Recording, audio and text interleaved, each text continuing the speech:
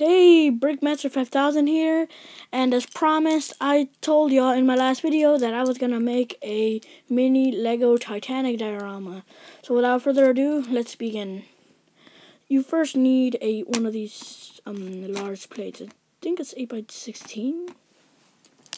Okay, you only need one of those plates. You need 3 pieces. The Titanic is included. Built the Titanic in my last video. If you want to check that out, check it out. Please subscribe to my channel.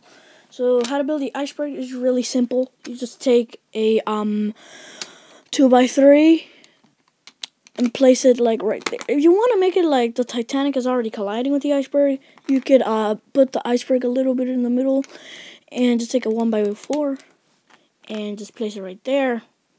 Now just take a 2x2 brick, place it on top, like so.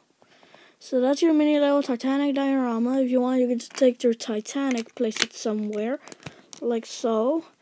And there you have it. That's your Lego Titanic diorama. Now I'm gonna go put this in my counter.